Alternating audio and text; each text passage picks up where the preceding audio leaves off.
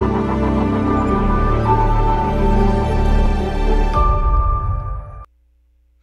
crafters and welcome back to the Crafty Meraki YouTube channel. My name is Deepa from Designs by Dee. And today we are going to be making some soft and elegant vellum cards. So our entire card base is going to be made out of vellum, but don't worry, we're going to make it a little bit sturdy with a bit of white cardstock. So these are all the products I'm going to be using, main thing being the vellum. So this is a pack of vellum I have. You could use anything you like. You can see I've got some gold vellum, some shimmer vellum. I'm actually just going to opt for plain old white vellum here. And as I said, you could use whatever your heart desires. These are all the products I'm going to be using. I have the olive leaf branch die there. I've got the Jolly Holly stamp, Crafty Meraki, Jingle Jewels, the stamp and the die, and then also the Evergreen Elegance stamp and die. So let's first of all make our card base. So I've got my vellum here. This is just a full page. I will end up making two card bases here, one that I can save for later. I'm just going to score it at 5.5 inches here, and I'm going to fold it over, and that's going to create the seam in my card, or the fold. And then all I have to do is reinforce that with my, well, I don't use a bone folder. I should, shouldn't I? And I'm just cutting it in half here. So this is 5.5 by 4.25. And you can see it's kind of sturdy enough to stand on its own right now, but I do want to add a little bit more structure to it. So I am now cutting down a piece of cardstock. So this, I've cut, I think, another 3/4 of an inch off of this.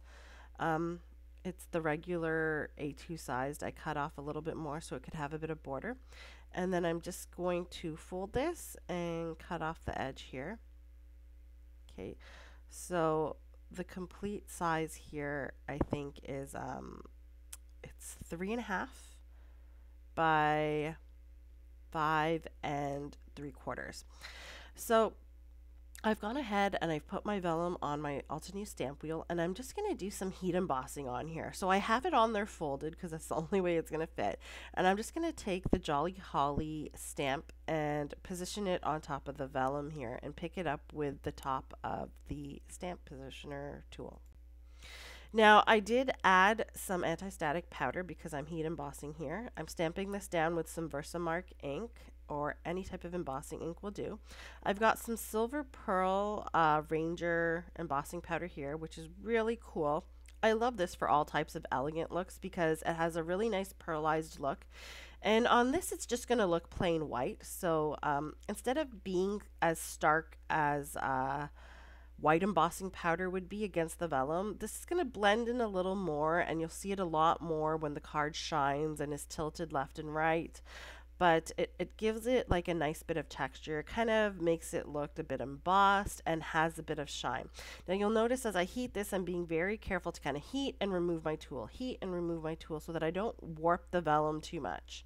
And you'll see when I add that piece, it kind of it stands out a little bit more.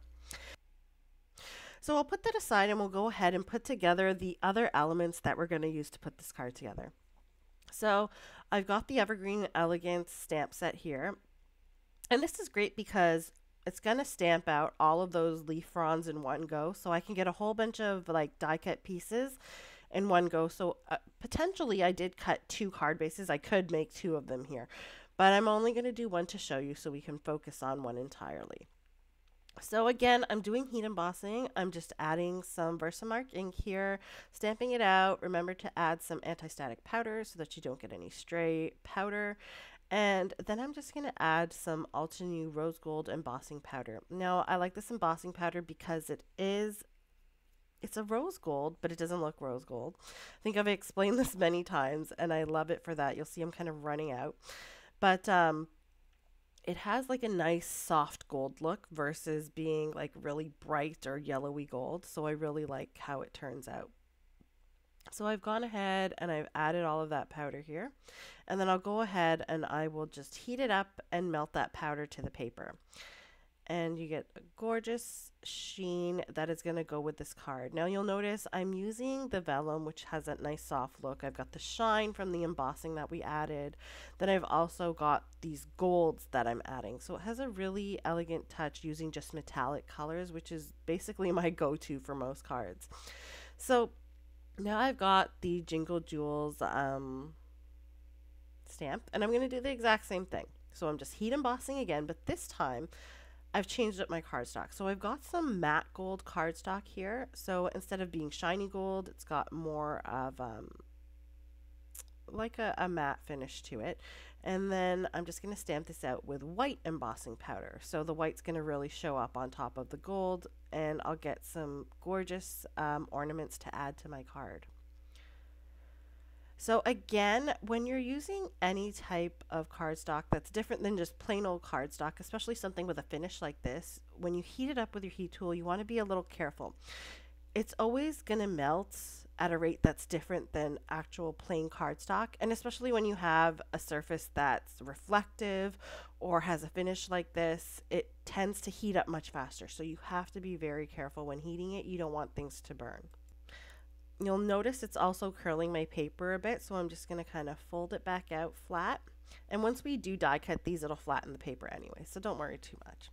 So now I'm going to go ahead and die cut these, and the great part about this is that these dies will cut everything out in one go, so I don't have to cut every little image one by one or position a whole bunch of different dies. It's just one die and one swoop through my die cutting machine, or in this case two, because I have two pieces here.